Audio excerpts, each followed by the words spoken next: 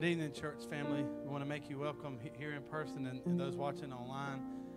We have a couple of things tonight that we need to go over before we get started with our service. First of all, we're excited about our service tonight. Miss Joy and Miss Chaw has done a really good job the last 2 weeks. And I mean, it's just awesome to hear different people get up here and speak from different perspectives that the Lord's given them. And if you've not seen those two services, go back and watch them. Miss Joy done a great job on seeking the Lord, and then Miss Child done an awesome job on sharing the Lord. And now tonight, Sister Angel's going to talk about how we serve the Lord. So it's going to be a great thing. And we learned last week and the first week that He's what? He's still what? He's still the one. He's still the one. So let's not forget that. A couple of announcements. Just we don't really have many of them, but just the discipleship opportunities on Tuesday mornings at 10:15. As you see it, at 10 o'clock on Tuesday mornings. There you go, Weekday Warriors. Then we also have them on Wednesday night, tonight at 7. Then we have them on Sunday mornings. We have two separate classes going on. Pastor Mark sent an email yesterday. We're going to do some things a little different come the fall, and we're excited about that. Be in prayer for that, because we're going to gear pretty much September into October into all about discipleship, just the importance of discipleship. And we're going to be doing a book called Follow Me by Lee Grady. Awesome book on how we can raise disciples like Jesus did. Not like so-and-so did, or not like this other person did, but like Jesus did. And that's how we need to be raising disciples, is like He did. That's the only announcements we have. A couple of prayer requests we want to mention. Miss Rachel Stanley, it's a blessing to see her here tonight. Amen. Miss Rachel, we're praying for you. We're sorry for your loss, but you know you got a church family that's here for you, and I don't know how people get through life without a church family. I just be honest with you, I really don't. Because when tough times come, they do. When hard times come, we know they do. You've got a church family that'll love you to death. They'll be there for you to bring you food, to bring you hope and encouragement. And keep her in prayer. Not just this week, and don't forget about it this week. Keep her in prayer the weeks to come, the months to come, because it's going to be a tough journey. But we know she's a woman of great faith. We know she serves a great God, and He's going to keep her. He's going to keep her steadfast. And Miss Rachel, we're praying for you guys. Dale Parker, just be praying for him. Miss Faye Jernigan, Donnie Tart Sr., Les Goodwin, and then there's several of us that'll be traveling. We pray for Pastor Mark and his family, Taylor Nuss and Jonathan Hall, Heather, different ones of us will actually be traveling down to Florida, Angel, because of conference stuff going on. So we got a long ways to go, about a 6.5 hour trip. So just pray for grace and mercy as we travel. And services here still be good. Things that still go on. You know why? Because the Holy Spirit don't leave just because certain people leave. He stays here. He'll be with us. He'll be with you guys. So it'll be a great time. If you will you please stand? Let's go to the Lord in prayer. Let's pray for Sister Angel tonight. I know she's going to do a great job. I don't doubt that. I've heard her teach in our Sunday morning classes. I heard her preach just this past Sunday. I watched it online. And she's going to do a great job tonight because she's led by the Lord. And as long as you're led by the Lord, you can't fail. You're going to do a great job. So we're excited about that. Let's pray for Pastor Mark tonight. He's away. He's actually speaking at another church. Let's pray for him. Because like I said, the Holy Spirit's not just limited here. It's with Pastor Mark also there. So let's pray for him. Pray with me. Father, thank you for this day. Thank you for your many blessings in life. Father, we do thank you for this time that we can come in your house with your people, Lord, and we can worship you in spirit and in truth. Father, we thank you for a time like this where we can get away from the world, Father. We can get away from jobs. We can get away from family situations. We can get away from the chaos that goes on all around us when we're outside of church. And we can actually come to a place that we call the church. Even though we are the church as individuals, we can come to a place we call the church with like-minded believers. And we can come here and we can join together in unity. And we can just worship you, Father, because you are truly worth of all the worship we can possibly give you. So we thank you for opportunities like this, Father. Help us to never take this for granted, Lord. And Lord, there's so many needs in our church body. There's so many needs of those watching online tonight, Father.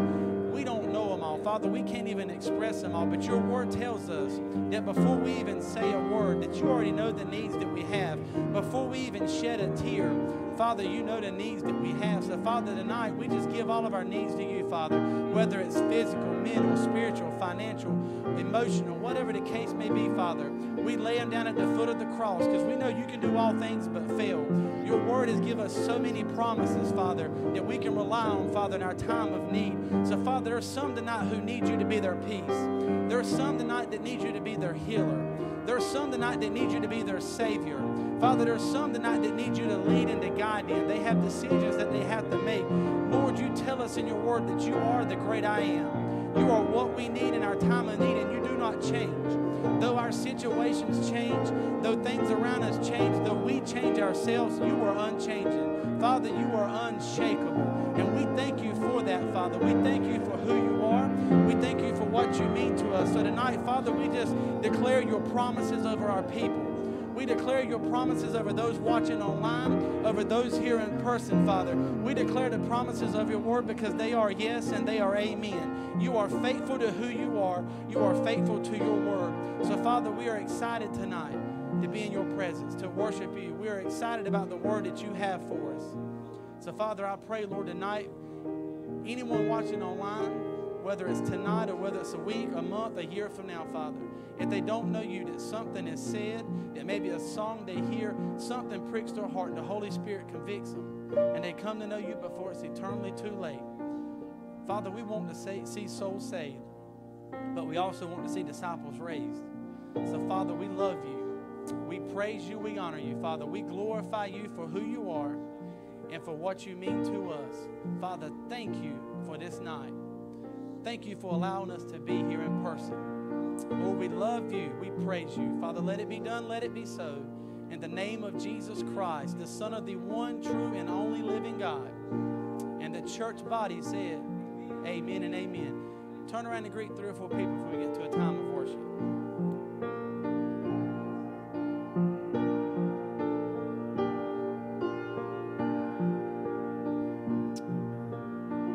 Just draw close to the Lord tonight.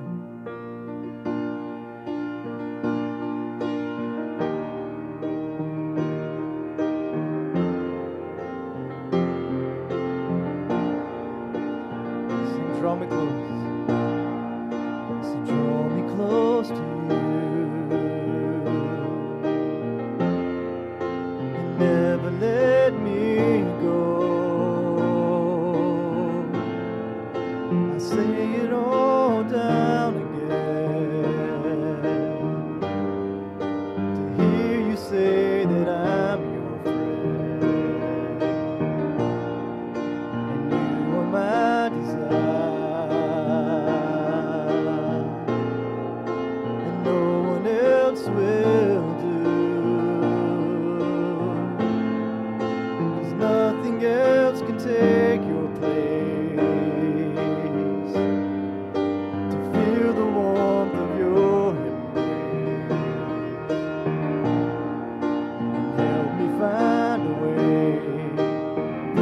Back to you,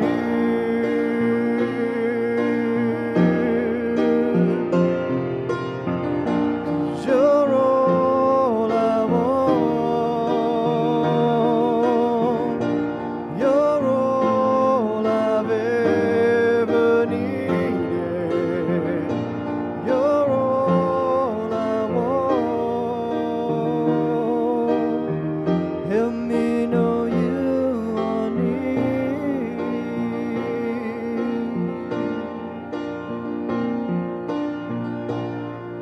So draw me close to you.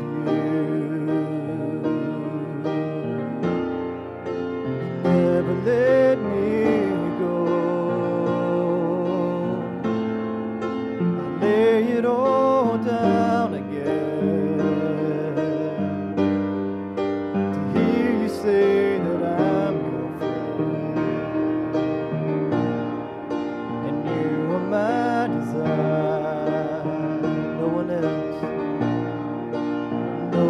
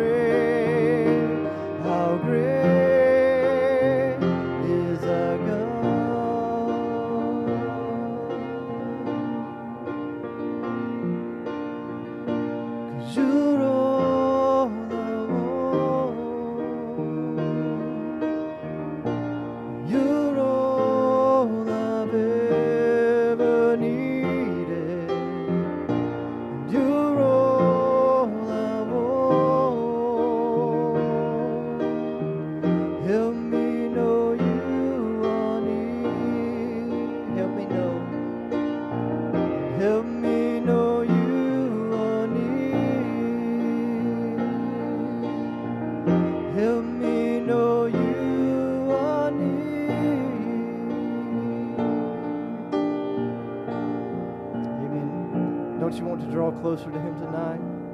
Lord, just give us that in our lives. And we just open ourselves up to You, for You to lead us and to guide us, to serve You better. And we just give You praise and we give You glory for being such a great God. We honor You and we give You glory. Amen and amen. You may be seated tonight. Welcome Sister Angel to the podium as she comes tonight.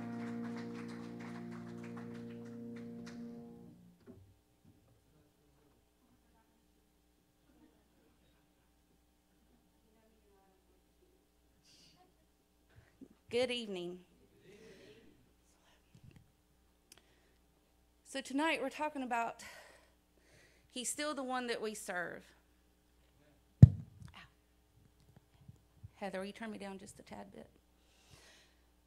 So what's funny is Pastor Mark, on Sunday morning, we go to the back and we pray before service. And he says, yes, so be praying for me because this week I'm preaching on the one we're still seeking. And I was like, that can't be right. It's supposed to be serve. And so he gets done praying, and I said, hey, Pastor Mark, it's supposed to be seeking or serving, right? He said, no. He said, God gave me another word for seeking. And I said, well, that really ain't fair because everybody got their nuggets from your preaching, and you're not going to do one for me. How do I know I'm going on the right road, on the right path? He said, I'm trusting that God will give you the word. So tonight we're talking about He is still the one that we serve. And when I say serve, I'm going to ask you, what comes to your mind when you hear God and serve? What comes to your mind? Anybody? Teaching Sunday school.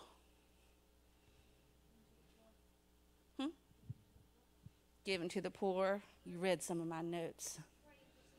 Praying for others. Worship, using your talent. Most of those are things that we do in the church. Like we have Carl that stands at the road and that waves at you. You're having a bad day. Your day gets better when you walk in. And then you see Leroy that's been standing at the steps. And we know he's been there for at least two and a half hours maybe. And praying over everybody that's going to be coming through the parking lot and people riding up and down the road. You go park, you come to the door, and who do you have? You have Miss Lynn. No matter how many times we tell her, go sit down, we'll stand at the door. It's no, no, no. See, she knows your name. She knows your name. She knows all names. She doesn't forget names because that's what she does. Then you have Miss Sue, Miss Teresa, and Miss Caroline that help you get seated, to help you find a seat. Then you have Pastor PJ in the back that's helping come up with ideas to keep your children intrigued, wanting more, to learn more about God and what God has to offer. And then you have those who are spending time that's been preparing for the Sunday school message. You have the worship team who stays late sometimes, who practice, some that leave and go on vacation and then drive an hour back just to play piano for our service and then drive back over an hour to go back on vacation because that's what he's been called and feels that he has been called to do.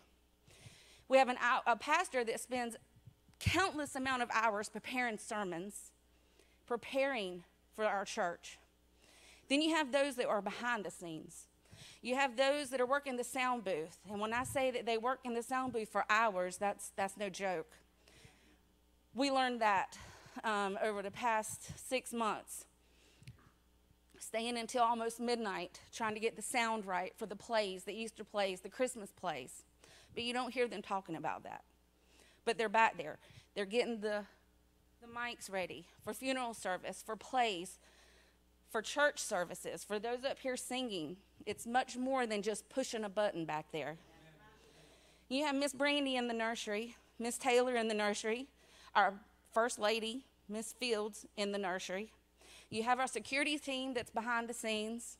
You have those back there cooking and preparing food for those that we sometimes walk out and are like, what are we having today? We don't even know what they do. Then you have them that stay and clean, that help clean up. And there's so much more that happens that serves. But serving God goes far beyond what happens in the walls of this church building. I believe it starts here, but I believe it's supposed to go far beyond these walls.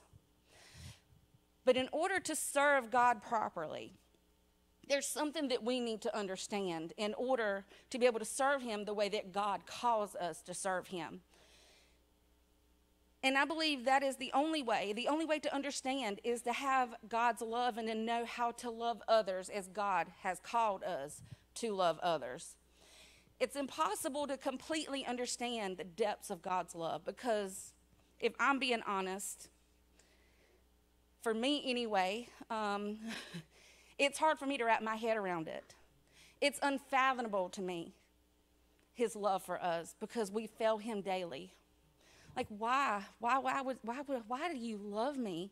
I fail you daily. Why do you love me? You surely don't need me. He doesn't need me. He doesn't need me at all. But he loves us anyway.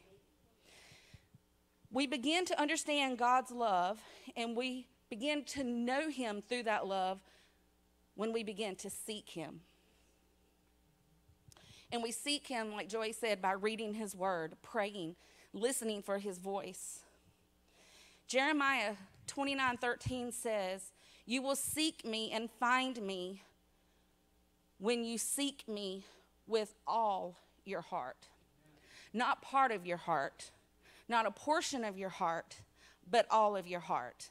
And when we find him, we get to know him. And the more we know him, the more we want to share him with others, right? Because when you've had a taste of him, you don't want to keep it all to yourself. You want to share it. And when we share him, and we share the gospel, and we share the salvation that he offers us, that's part of serving him. I say it begins with love because my word says it all began with love. It begins with God, and God is love. If God wasn't love, he wouldn't have made a way when there was no way. So Matthew 22:37 and 38 says, Jesus replied, "Love the Lord your God with all your heart and with all your soul and with all your mind." And it says, this is the first and greatest commandment. And then we have John 13:34 and 35. "A new command I give you, love one another as I have loved you, so that you must love one another. But this, everyone will know that you are my disciples, if you love one another." And I read these because I know that I cannot be the only one who finds it, forgive me, Lord. I can't be the only one that finds it really, really hard sometimes to love people. It's really hard sometimes. As much as I do not want to admit it, I will admit it. I won't lie. It is really hard to love some people. Some people, I feel like they make it their life's mission to make people not want to love them.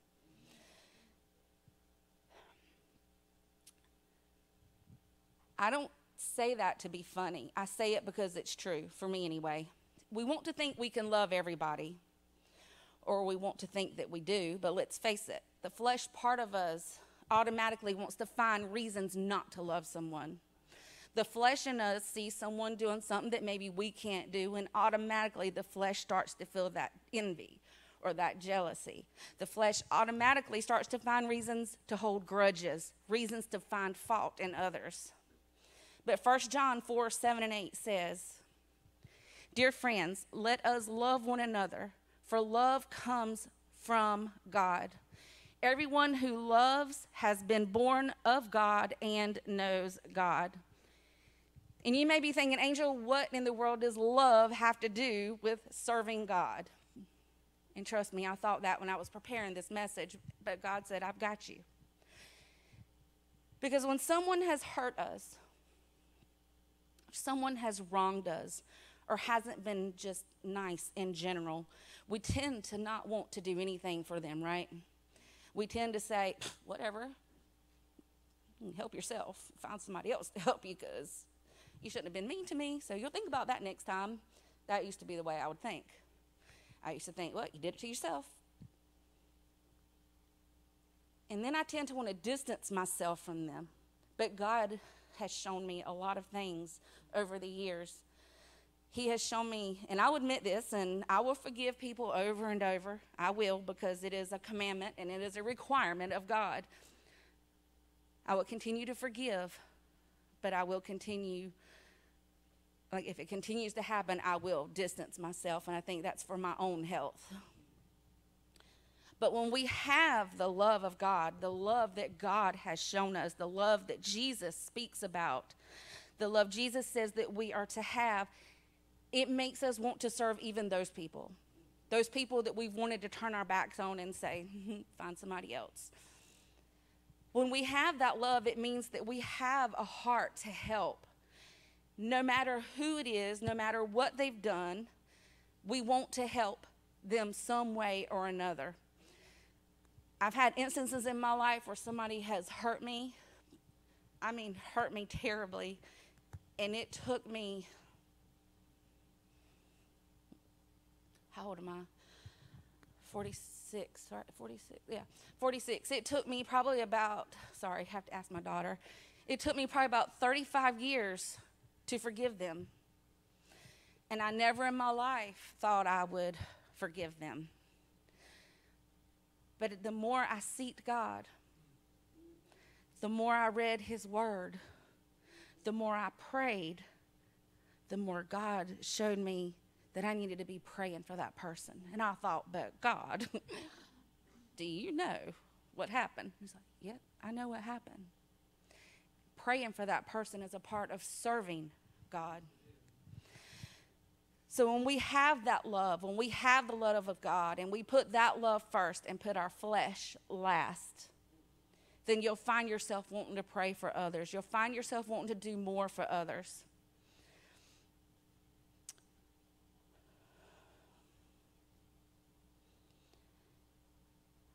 Matthew 25:35, I'm going to start there. It says, "For I was hungry, and you gave me something to eat. I was thirsty, and you gave me something to drink. I was a stranger, and you invited me in.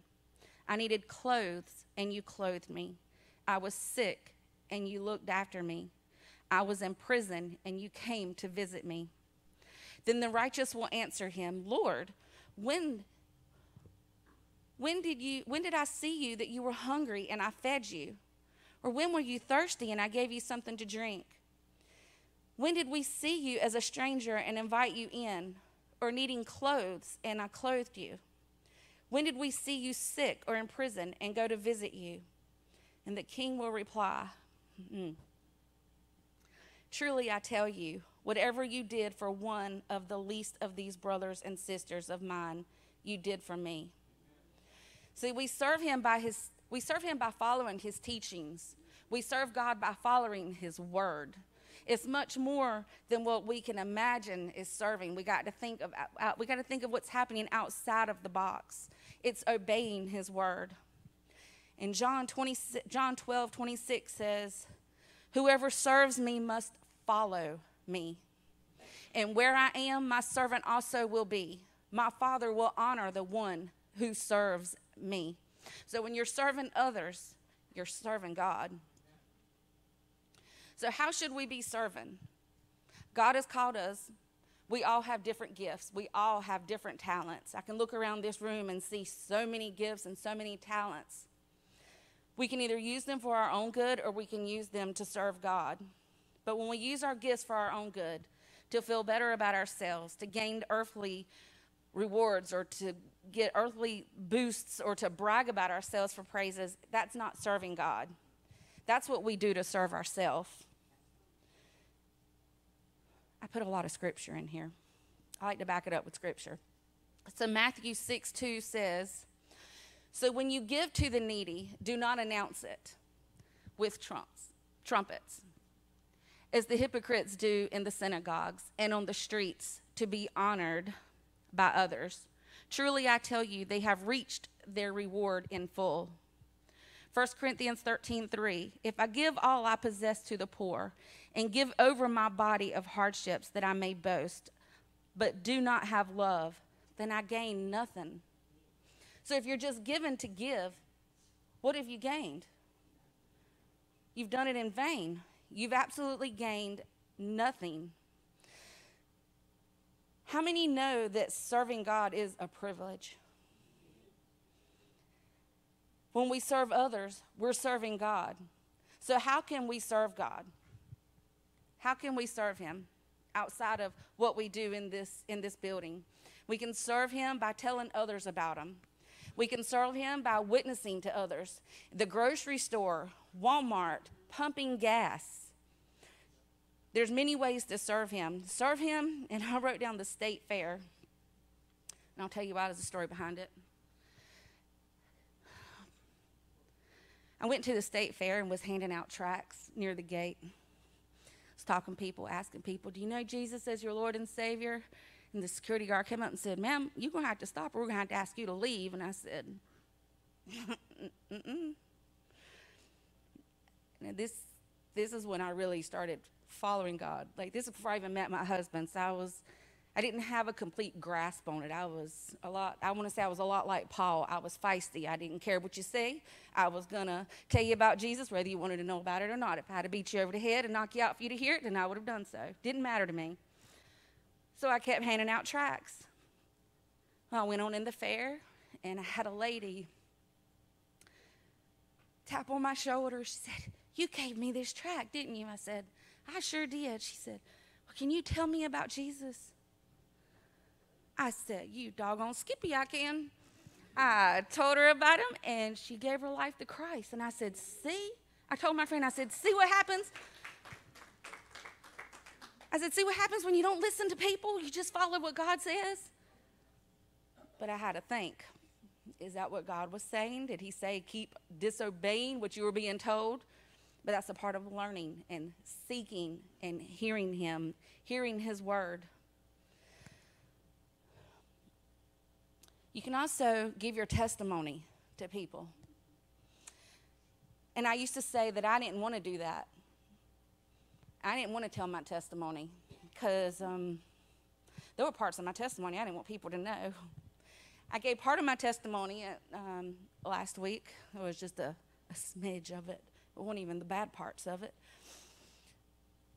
But I said, well, one day I'll give my testimony. But then part of me says, you don't want people to know that. You don't want people to know that. Girl, do you know what people would think about you? Because let's face it, if we're being honest, we're in church, let's at least be honest in here. You can hear things about people, even if it was from long ago. And things tend to stay with them. When you see that person, the enemy tries to remind you of those things that God brought them out of. Instead of looking at them as blessings, the enemy will get you to look at them as other things. So that tends to keep people from wanting to give their testimonies.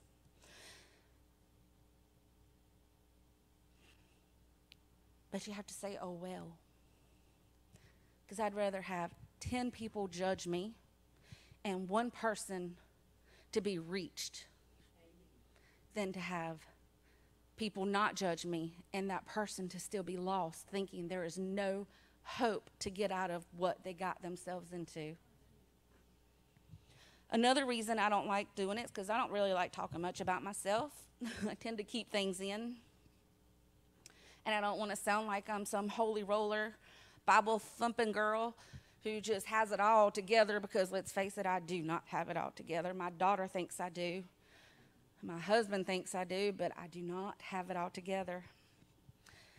I tend to shy away from telling people, and I know this sounds bad, that God healed my heart. Because part of me feels like it's, I don't know how to put it in words, almost like, I think Satan wants me to think, oh no, don't tell people God healed you. That'll seem like you're bragging and you're better because God didn't heal them, but he healed you. And God says, oh no, I didn't heal you for you to keep it to yourself. You tell your testimony because it gives other people hope. You tell your testimony because there's things that other people are going through and they think they're alone, and you could have been going through that and God brought you from it. But you tell your testimony, that's serving God. When you putting yourself out to bring that glory to God and what God has done For you, that's serving God. Philippians 1:29 says, for you have been given the privilege of serving Christ, not only by believing him, but also by suffering for him. And you know, sometimes we suffer through things, and that's how we have that testimony. Sometimes we have to go through things to have that testimony because it's going to bring somebody else through it. And I used to wonder, my mom got breast cancer. My mama is my mama. She's like the bestest ever. That woman will cook a meal and take it to you. She will pray for you. She would give you the clothes off her back as long as she's got another one to put on. And she ain't running around with no shirt on. That was a joke. So when she got breast cancer, I thought, God, why? This woman does so much. I mean, she's the primary caregiver for my brother. If you've met my brother, he's special needs. There's not many people there's only 2 people, and he doesn't sleep alone. He has to have someone sleep with him. He has to be monitored almost 24/7. There's only 2 people that he will allow to sleep with him, and that is me and my mother. So neither me and my mom have ever been able to go on vacation. We've never been able to have a girls' weekend because there's nobody Hunter will stay with. It's a special feeling, and it's wow, I wish I had some mommy time. But when she got breast cancer, I thought, God, wow, this is my mama. Look what all she does. Look what she does, everything possible for everybody. There is not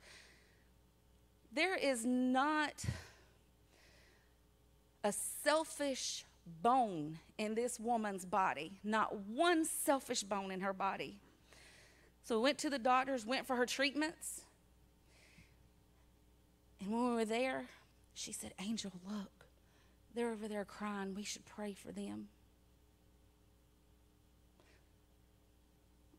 I said, Mama, you're getting ready to go in for treatment. You've never done this before. We need to be praying for you. She said, no, we need to go ask them if we can pray for them. So we did. They were like, you want to pray for us? Yep, we want to pray for you. My mama wants to come and pray with you. We got to know people there. We pray for them every time we go. Somebody accepted Christ when we were there. The doctor wasn't a Christian. She would ask Mama different questions when she would come in. Like, there is a reason we go through trials. There is a reason we go through things. There is a reason I know that my mama had breast cancer, because she reached people that otherwise would have not been reached. She was in a place that God needed her to be with her boldness. She was in a place with her big-mouthed daughter, that would be me, that's loud and will pray. It doesn't matter who you are. That's what was needed at that time, at that place. Now, it's nothing for her to walk up. You need to pray for you? What can I pray for you about? Do you need anything? Angel, this person's sick. We're going to make something and take it to them. Okay. That's my mama. And she is in remission. Praise the Lord. But sometimes we wonder, why do we have to go through something? Why do we have to go through this? God, I've been faithful to you. Why? I've served you. I've done this. I've done that. Because it's not about us. It's never been about us. It's about where he's going to take us from. He's not going to take us over it. He's not going to take us around it. He's going to take us right on through it. Because without that experience, without going through it, we can't help someone else get through it. We can't show someone else the hope that comes from serving God. So how else can we serve them? We help other people who are in need. We take them dinner when they're sick, even if it means laying it on the porch and saying, it's there. When I walk away, you can come out and get it. We can volunteer our time to take them to an appointment. I know Miss Sue has done that. Take someone to a doctor's appointment, been there, prayed for them, helped take care of them. You can go and just sit with them, talk to them, read them the Bible if they can't read that well. Pick up their meds, pick up some groceries, take it to them. Clean their house if they're not able to. And then something as simple as seeing that they're not okay. When you're at church and you're always seeing somebody smile, and all of a sudden you see them and they don't have that smile, you know something's not right. Something's not okay. You ask them. You don't have to get nosy. I do, but you just ask them, is there anything I can pray about for you? What can I pray about? Anything in particular? How was this? How was that going? But the most important thing is praying with them, not saying, I'll pray for you, and you walk out the door. Praying for them is good. Remember them. But what they need to see is you praying with them, that you care enough to take the time to stop and pray with them. Praying with them is key because they hear it. They see that you're true to your word. They see that you don't just say it and then walk away, but they stand there and hear it, and then they walk away knowing that you just prayed for them. But serving others is also just about listening to people, loving them, showing them support, and that it can be done anywhere. Serving God is also about giving your tithes and your offering. And you say, how in the world is giving your tithes and your offering serving God? Well, your tithes and your offering go a long way. It allows your church to reach those who are out of our reach. Your tithes and offering make it possible for others to hear God's word, to make it possible for others to hear the worship, to be accepted in a place. It makes it possible for them to learn and to become disciples for Christ. And you say, well, how?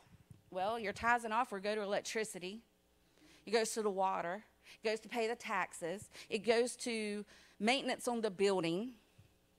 You're not just sitting in here because it's free. The government doesn't offer it for free, so it goes somewhere. It goes for our pastor, who gives us the word of God every single week, not once a day, but twice on Sundays, and then on Wednesdays. I want to call you our associate pastor, but mine's well. It goes to our youth pastor, who comes up with ways to draw your children in and to keep them wanting to know God's love. Part of it's for our connections pastor, who looks after us, who if we've missed more than 1 or 2 Sundays, you're getting a phone call. Is everything okay? Is everything all right? Or you get a birthday card. It's to make sure that everyone is taken care of. And without none of that, it wouldn't be possible. It's visiting with some of our shut-ins and having study time, donating clothes to families in need and not the Goodwill, or having a yard sale. It's to do missionary work. And it doesn't have to be overseas. It can be here in North Carolina. It can be in your neighborhood. It can be in South Carolina. It can be anywhere in the U.S. There's plenty of mission trips taking places in this state, in and around. You go to Durham, there's tons of them. Not many people want to go there, but it's there. It's following up with people who you know that need a friend and need prayer. It's sharing your talents and your gifts. If someone in this church is in need of something and you know how to do what it is they're in need of doing, offer it. Offer it to them. Oh, you need help with computers? Oh, my husband's great at that. We're married, so I'm offering it. It's encouraging someone. It's fulfilling your calling. God has called you to do it, then you do it. But the main thing that I need you to take from what I have given you tonight is that you need to do it with a pure heart. Amen. You can be good and you can do things. You can do good things and you can live a good life, but that doesn't matter. None of that matters. There's a ton of good people in this world. I know some really great people. But if they've not accepted Christ as their Lord and Savior, that goodness gets them nowhere, especially there. Amen. So serving others without serving God is pointless. We know our works alone does not save us. But if our works is part of our ministry, then that ministry is serving God. If your heart is not right with God, then you are not serving him. You're just helping. You're just being a good friend. You're just being a good neighbor. And if you're not serving him, then you're serving yourself or you're serving the world. And we are told in this book that we're not to serve the world. We're not to follow the world. We are not to do as the world has called us to do.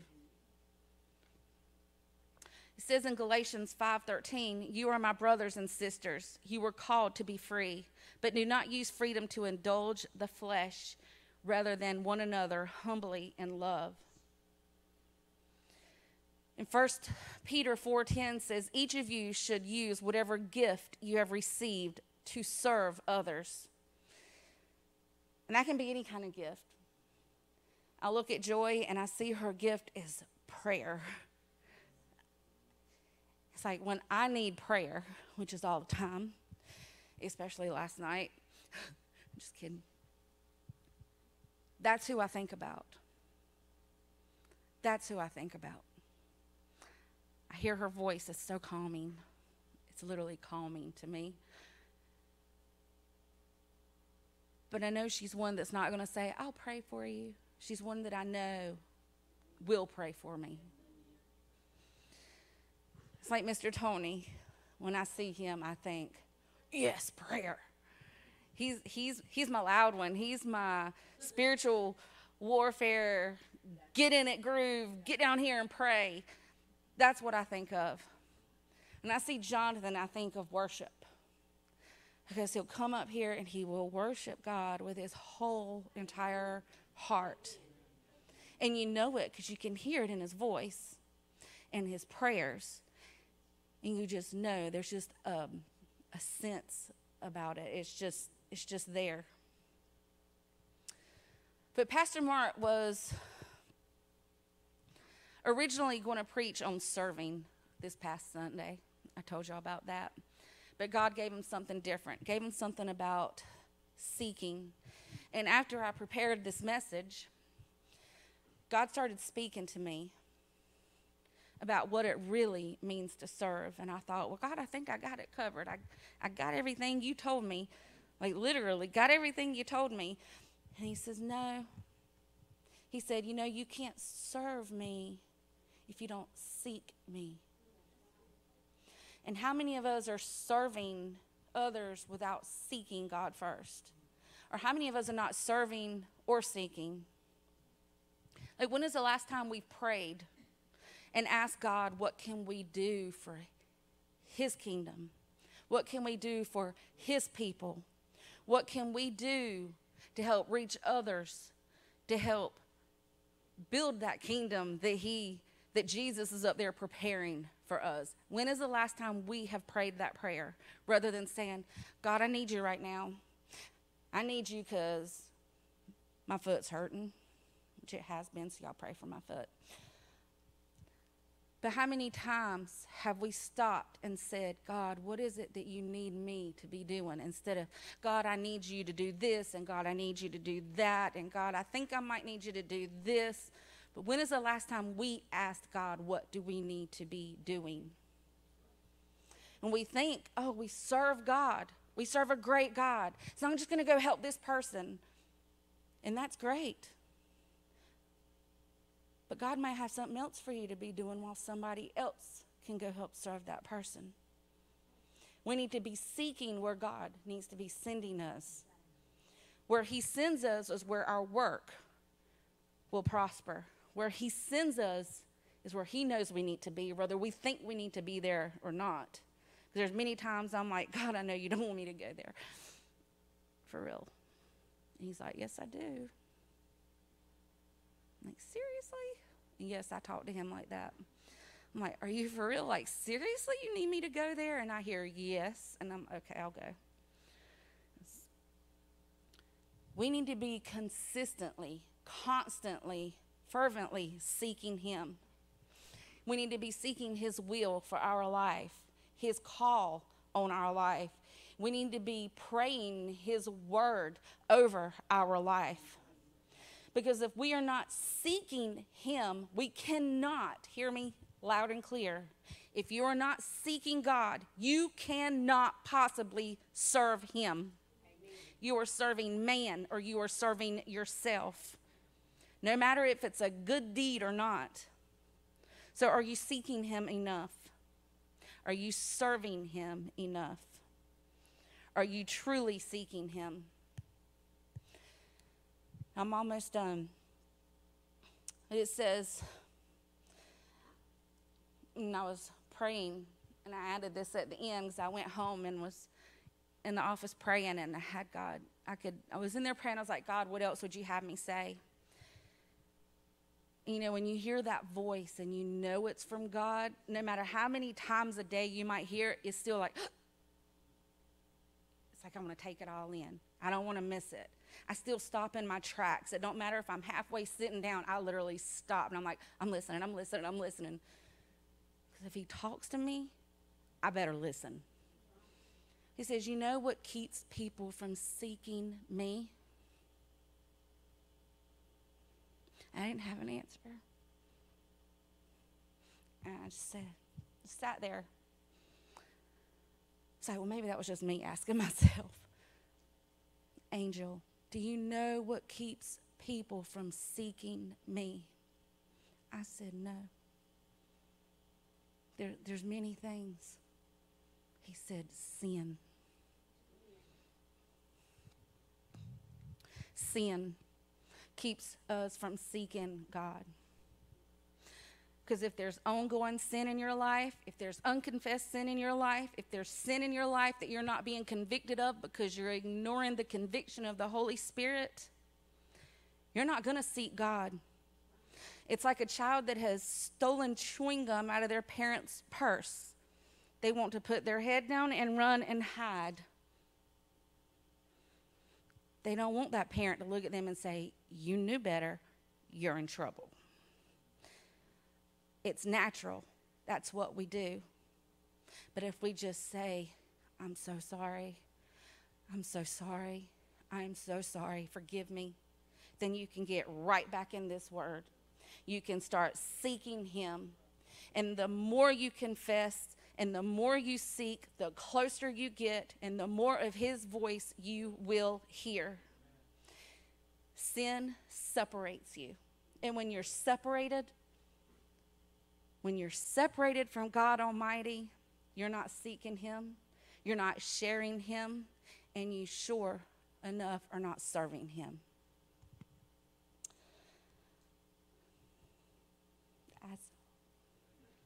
Thank you.